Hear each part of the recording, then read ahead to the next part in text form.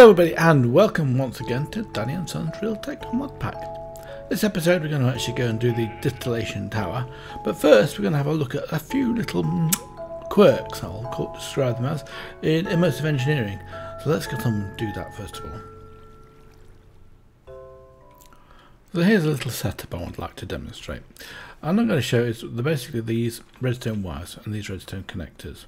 So we can connect these up like this, no big deal, and we can connect these up. So for example, if we connect that one to there and that one to there and these across like this, it just basically links them all together. We can do it up here like that. So now one of the problems with these is when they break, you can easily replace them at the moment. So let's just do that first of all. Let's take out the engineer's wire cutters and just cut this wire in the middle here like that. Get it? Yep. And we can put this back on here again, no problem whatsoever, like that. Now if I now exit the game and do the same thing again, so let's say what's happened is that something's grown up. For example, the classic one that I've been suffering from is bone mealing stuff like this. So we can put this down here like that and bone meal it up, and it breaks that link. Okay, it's not the only thing that breaks that cable. Something else that breaks the cable is get rid of these stuff. It's pollution, so I'll have a look at that in a minute. So what I'm going to do now is just exit the game and come back almost straight away without doing anything else.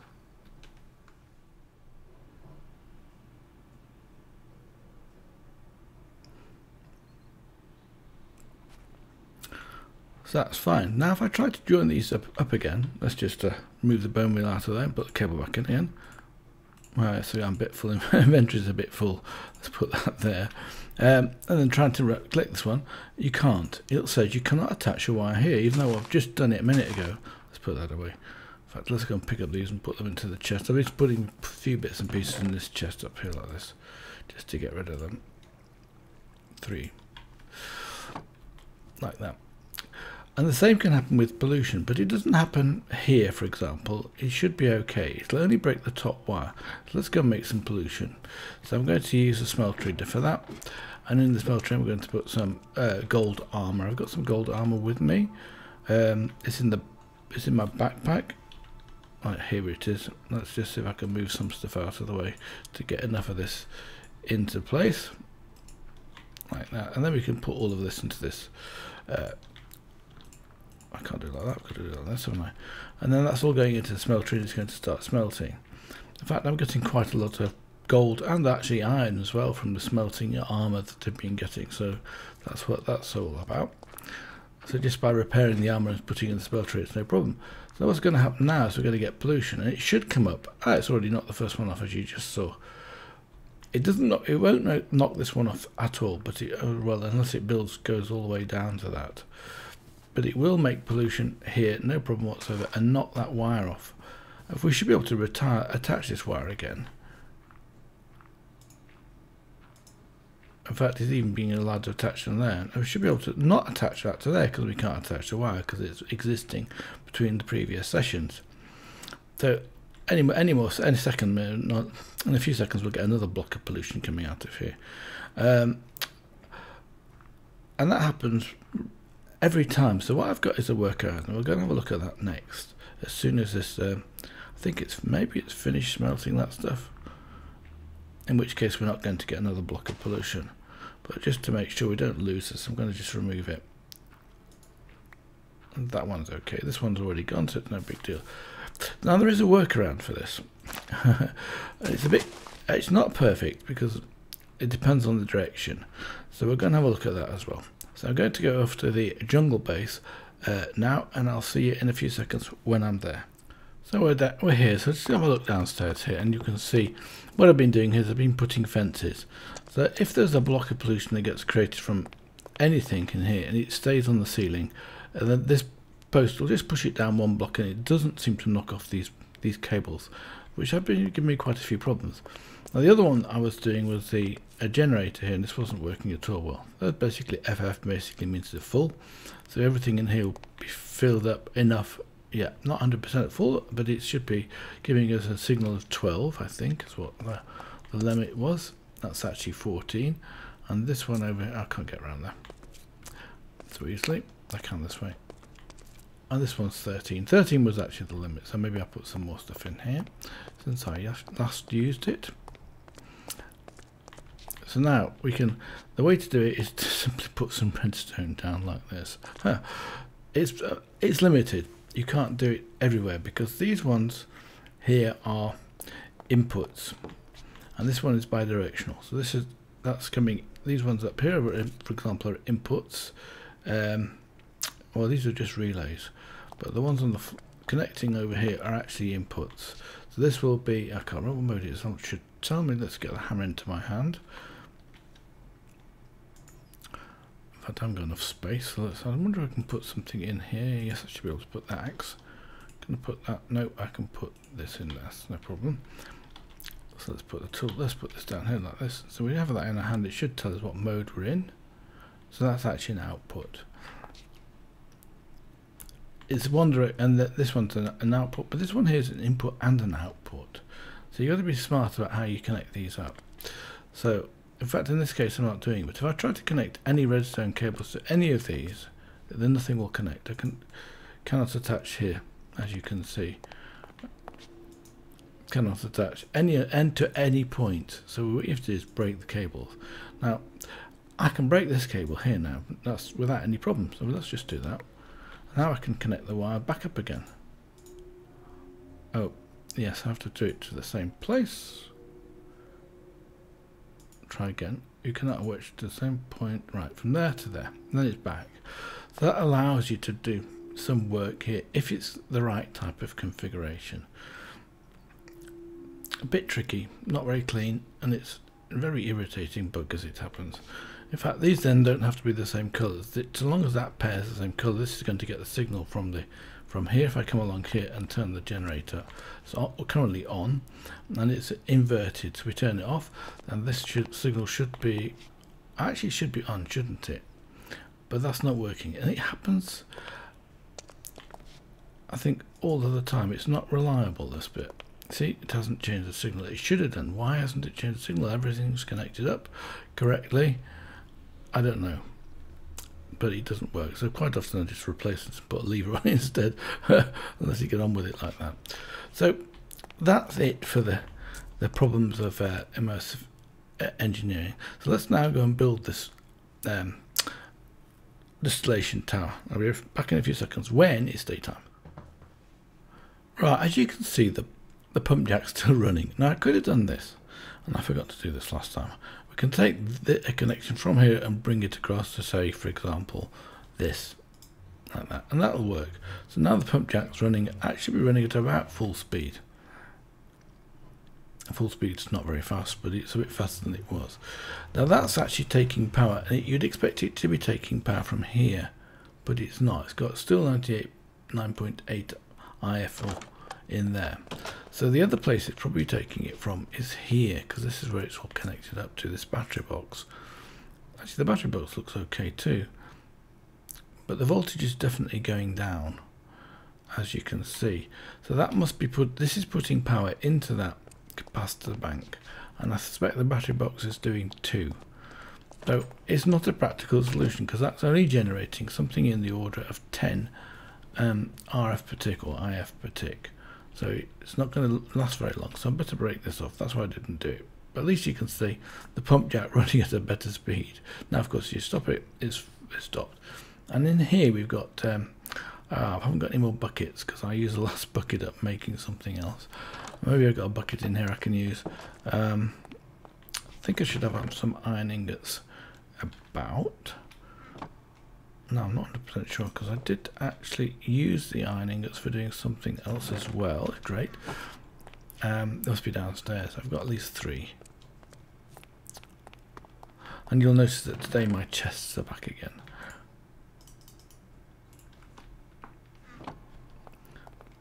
So we need a bucket to see how full that tank is, and I'm pretty sure it's already full, so we won't need that. We'll just use the bucket.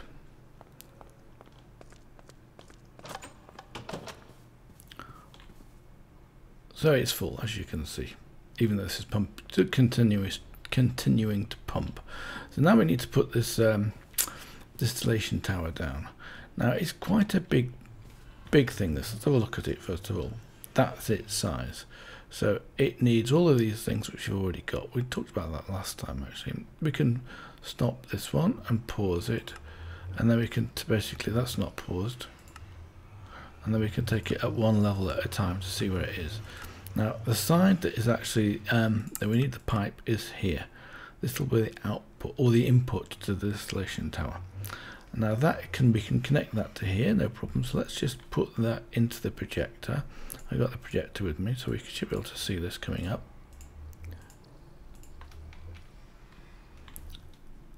And as you can see, so we need to rotate that.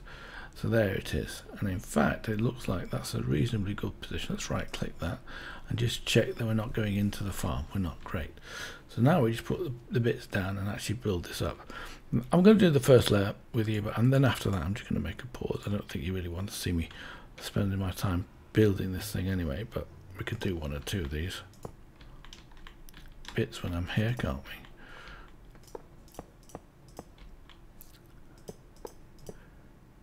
I put one in the wrong place there. Never mind. There. Because you've got to do the ones on the floor, not the ones you're actually looking at. So we need one pipe. And we need 2 heavy engineering blocks. One goes here, and the other one goes. So we can do that. Ah, that's interesting. It actually did let me put it in even with the wrong block in. I hadn't realised you would do that. Let's just break this block away and put the right one in. Like that. Now it's complaining that I've got the wrong one here, which of course it was a mistake, didn't intend to put that one down. But this is where we put the iron sheet metal coming along here. Yep, I'll see you in a few seconds when this is done. Right, it's built, as you can see, the green rectangle around it. In fact, the easiest way to get down this is probably, it's got a built-in scaffolding all the way down here, so we could use that to climb up and down. But I think it's probably safe to use the wooden. I've got a wooden one here separately, so I can just sort of walk onto that, and then it just goes down it like that. And it's quite a long drop, so we don't want to fall down that. Now to finish this up, all we need to do is to simply right-click the redstone block with the hammer, and we should have formed the distillation tower. Fantastic. Let's just move this into the out of the hotbar, and we can see it. Yeah. It's quite a machine. So what we need to do now is just simply connect this up. It shouldn't be too difficult. I didn't put it in exactly the right place for the pipes, but that's going to be normal, I guess. So let's just connect it like this. And then this should be getting... I don't think it needs power. Oh, yes, it does, look. I'm not sure how much power it's going to need. So I'll tell you what I'll do. I'm just going to break this down and move it, because it's not in the right place. I can see that.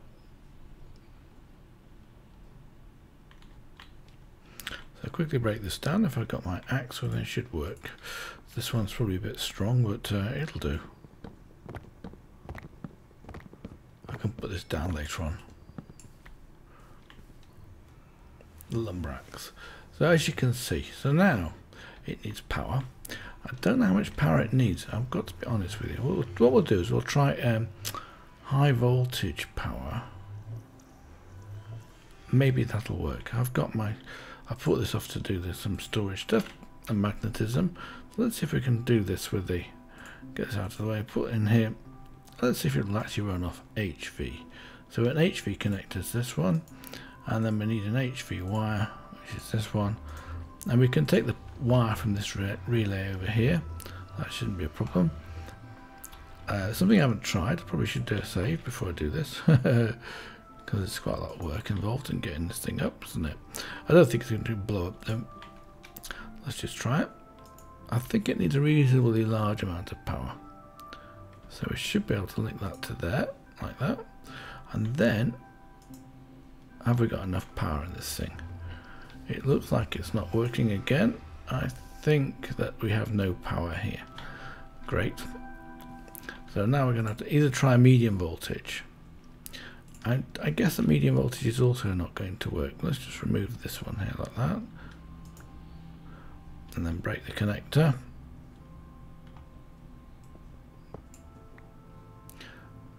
So now we can try medium voltage. We have got the transformer. I think we've got the transformer with this. I'm not sure. No, it's not in there. I'm just wondering if I can test it better. Yes, I do have a I do have one, don't I? So that's HV transformer. I also have an MV capacitor down here. Let's use this MV capacitor and see whether or not that works, because it's working for these machines, so I don't see why it wouldn't work for the other one. Actually, that will be awkward. I think this is MVY. Let's just see if we can actually link. Before I break it, I've got to make sure I can link things to it again, because that also fails sometimes when you between things. So if we can link this one to here like this. Yes, we can link this one, so it's safe to break this, because I have seen that also being the case, but you can't do that. Now we need pickaxe. Yes, good. Now of course that's going to give no power in here, but that doesn't matter very much. We can put this back as soon as we've tested it and see how we get on with this. I don't want to make it a very long episode, and it's probably getting on towards night time. So what we need to do here is to put down a MV capacitor. We can put it on here as it happens. Let's do that. And should have plenty of energy in.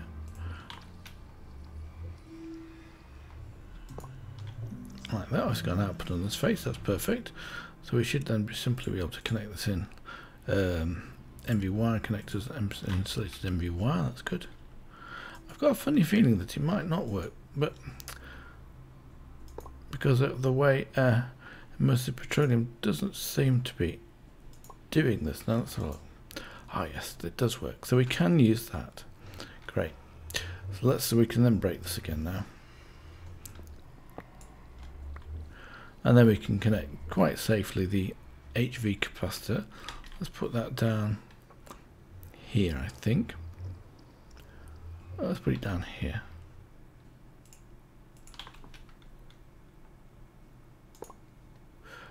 Now I think this thing automatically rotates when you connect the wires up or cables up. So let's put down, that's low voltage, don't want that one, that's medium voltage. Let's put this one down here like this. Connect that to that, that looks correct. And then we'll take a high voltage one and connect that over here. Hopefully it will connect. Yes, it will, good. And in fact the wires haven't crossed. You can't turn it around once you place it down. I think you have to either place it the other way around or whatever. But anyway, this is working. So then all it now needs is oil. Now why does it not have any oil in there? Tell you what, it's night time. I shall come back because we're not that well protected here compared to the other place. So I'll see you in a few seconds. Well, I should notice that I've got a red dot on it, shouldn't I? That's the output. The input is here. Let's just reconnect this up again, and we should then start to see some. I think we've placed it well. Good. It hasn't connected into that, but it did connect into here. So where's the input then? Ah, here was the input. Oh, right, okay. So that's a little bit more difficult, but not impossible. In that case, I should have rotated it around when I was building it, but I didn't. To break this off, this will be where the bitumen comes out, or for the asphalt, and this will be for other outputs. So how can I get this to go around here? I've got plenty of space, so plenty of pipes. That's no problem. But we only want to demonstrate it, don't we? So let's just connect that up through here like that. Oh, maybe we can do this. If I actually, oops, wrong one. Let's remove that one. If I actually connect this one up here, like this, and then we should be able to break any, yes. So that's now connected. We don't want this to connect to here. Let's just try it that way. Hopefully I can break these three. Let's just see if I can. Now what you do to break these, you hit the flange, I think, here. Right click it, and that disconnects it, like that. And right click this flange here, and then it's disconnected. So we've got the input going out of here. So what's happening now? Let's have a look. Oh, I just saw a flash of something happening here. Orange. There we go again. It should have enough power. Oh no, we won't have enough power with it because we're not running the diesel engine. Let's go and start the diesel engine. In fact, the diesel engine should be running. So what I should do... Oh. I've lost this cable up here. Why? There should have been a cable connected across from here to here. I'll tell you what, I'll fix this and come back in a few seconds. Well, I've fixed it. I've basically taken the cable through here and going through these capacitor banks here, and they should be linked up. So this has got 4 million RF or IF in it, and this one then is connecting up through here, going across to this one, which is then going to another relay, which should be going to the outside over here. It's hard to see. Let's just remove this block here and have a look. Yes, we can just see the cable connecting through there. So it should be connected up outside now. And it should have power. Let's go and check that. It's probably night time. No, just about daytime. And you can see it's flashing. Now I've got a feeling that it's still not getting very much power out of here. So let's go and turn the generator on and make sure we are getting power. Oops, try again. So this should be on. If this switch is on, that should be definitely on.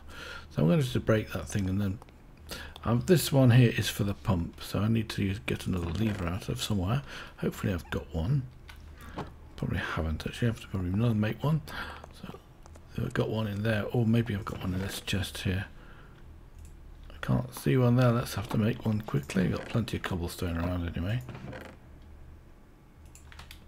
Let's make a lever and then put that downstairs and connect up there. The generator, make sure the generator is working.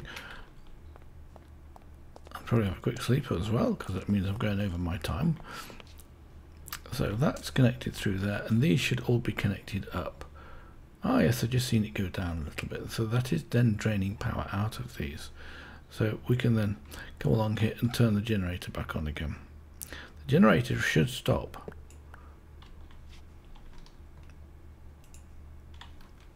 I have to put them hotbar down to the right one, like this. Now the generators, I've changed this configuration of this so that it puts the stuff outside. Let's quickly have a sleep. I mean, over the farm, I extended it. I changed the forge Ender Tech library, so it should be producing. Actually, it's probably turned off. So it produces some pollution. It goes up there, and then that will come over to these two farms. So it increases the amount of production of the items. Now I'm going to change this one. I'm going to change this one to potatoes. You may have noticed I've got some 3 seasons greenhouse glass, which then takes away the season effect. So therefore we can grow potatoes all year round, and actually that's one of the best.